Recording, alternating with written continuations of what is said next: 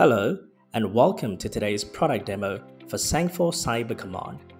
In this video, we will demonstrate how Cyber Command correlates with Sangfor NGAF to respond automatically to threats in the network using SOAR, which stands for Security Orchestration, Automation and Response.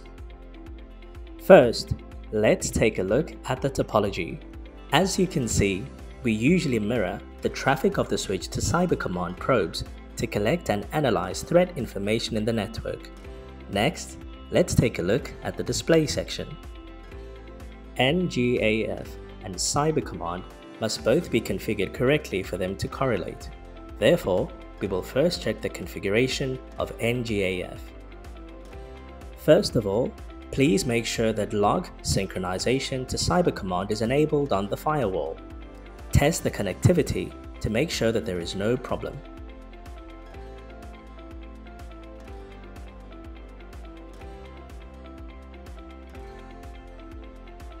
Then, create an account for Cyber Command on NGAF. This account is used to authorize Cyber Command to call the firewall's API so that Cyber Command can correlate with NGAF to issue SOAR actions.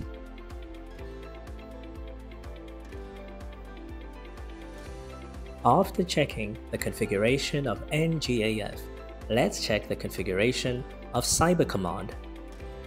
First, you need to configure the correlation with NGAF on Cyber Command.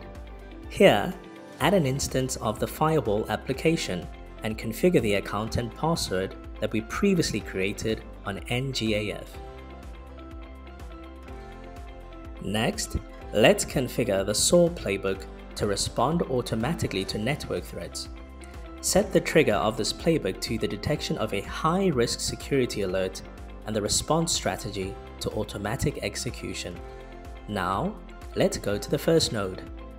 Configure the first node to use the firewall's IP blocking function.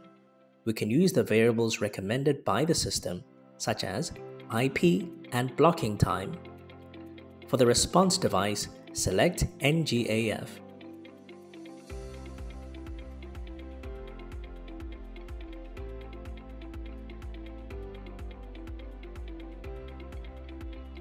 The next node modifies the status of the security alert on Cyber Command. After blocking is complete, we need to modify the status of the security alert to fixed.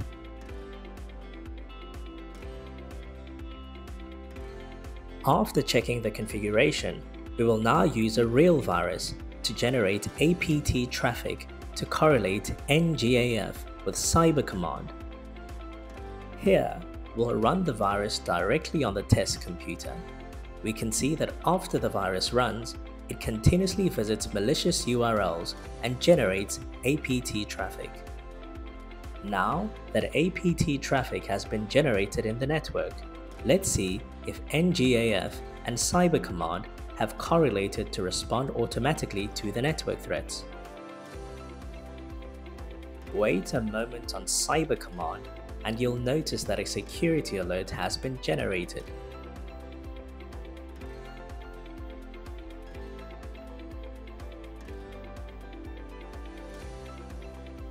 Next, let's take a look at our SOAR playbook. You can see that the response strategy has been successfully executed. Let's take a closer look at the execution process. You can see here that the two process nodes in the SOAR playbook have been executed. Next, check the execution of the SOAR playbook on the firewall.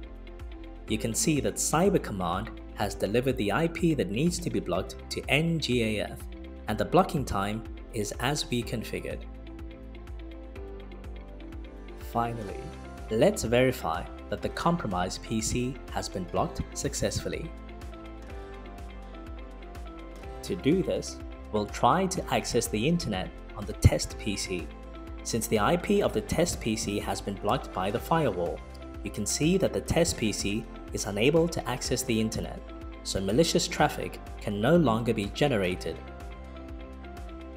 On Cyber Command, you can see that the security alert has been automatically marked as fixed.